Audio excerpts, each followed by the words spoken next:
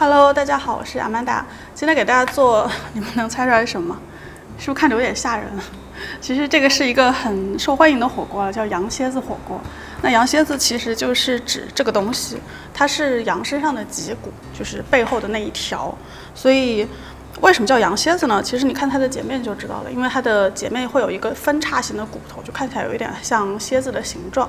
吃羊蝎子的乐趣呢，我觉得跟啃鸭脖挺类似的，就是啃它那个骨缝里头的肉。之后还可以当做火锅来涮菜，就冬天吃会感觉特别舒服。不过劝大家还是买这种切好的羊蝎子吧，最好不要买一整条回家挑战自我。做这种长时间炖煮的菜，我都喜欢先腌制一下。羊蝎子里1小勺盐，加2大勺生抽，2大勺黄酒，1大勺花椒粒，随便揉一揉，捏一捏，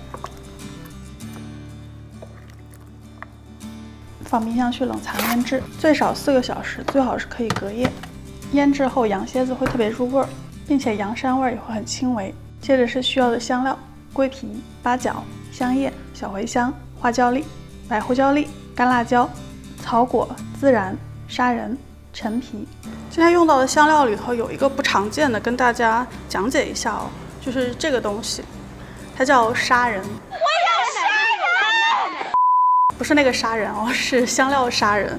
然后它很容易跟另外一个东西混淆，这个东西叫香砂。那当你去买的时候呢，很多商家会把香砂叫做香砂仁，但它其实跟砂仁是完全不一样的东西，它们两个的香味有很大的区别。这个砂仁它的香味是比较有那种木质香的一种很浓烈的香味，而这个香砂它的香味呢是带一点辛香料的感觉，就是它里头有那种辛辣的感觉，它香气不是很足，所以大家如果去买的话，注意区分清楚。虽然我知道大家很有可能是2个哪个都不会用的，因为大家可能只会用常见的香料，但是没关系啊，香料这个东西是锦上添花的，没有也没有关系。香料我也喜欢加一个步骤，就是用清水先浸泡一会儿。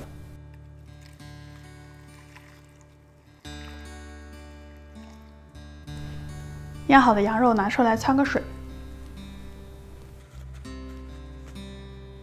捞出来沥干。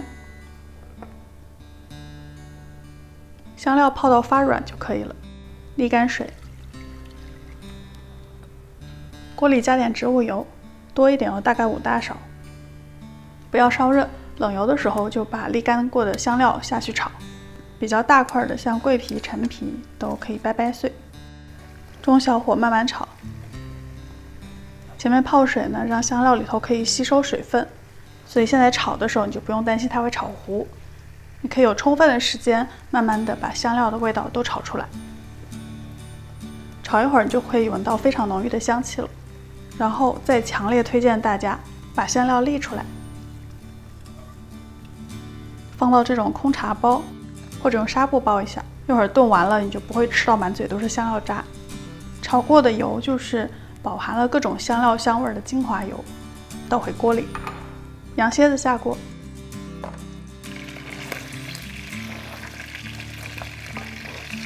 这样煎炒到2面都金黄，先盛出待用。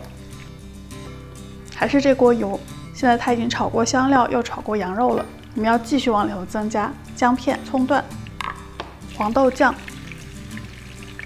红腐乳、蚝油，继续中小火炒，把这些东西的香味也要全部都炒出来。接着还可以放1勺香油。现在这一锅简直就是吸满了天地日月之精华，你相当于是给这道菜打了一个很好的基础。这时候羊蝎子再回锅，加水没过它们，刚包的香料放回去，开始煮。水开之后转小火，炖大概1到2个小时，要有耐心哦。羊蝎子一定要炖到超级软烂，可以很轻易的脱骨才可以，因为它的肉全都在骨缝里头。如果不够软烂的话，后面就很难吃到嘴里了。差不多了，捞出香料包，还有煮烂的葱姜，加点糖调调味道，因为前面的各种调料咸味已经很足够了，盐可以不用加。接着我还会再收一下汁，但也别收太干，比一般的红烧羊肉的汤汁还是要多一些。现在就可以上桌了，这样放在小炉子上边煮边吃。我还喜欢再来一把青蒜叶，再淋点辣椒油，趁热先吃肉。前面我们花了些心思腌制，有充分的炒出香料的味道，所以我可以很有信心的说，哪怕是很怕羊肉膻味的人，也会喜欢这个羊蝎子的。羊肉是又香又软的，然后汤汁在煮的过程中还会不断的散发出各种各样混合的香味。吃完肉别忘了，这个是羊的脊骨，所以中间会有骨髓哦。这也是羊蝎子的精华，一定要吃掉哦。肉吃的差不多了，就可以涮菜。喜欢吃麻酱的可以调个小料：芝麻酱、红腐乳、韭菜花酱，拌拌匀。一点一点的加水稀释开，调到这样比较稀的浓稠度。喜欢吃辣再淋点红油，因为羊蝎子本身已经挺多肉的了，所以配菜我喜欢素一些，冬瓜、冻豆腐、大白菜什么的，随你喜欢了。那看到这里，大家有没有觉得羊蝎子火锅真的是个还蛮简单的东西？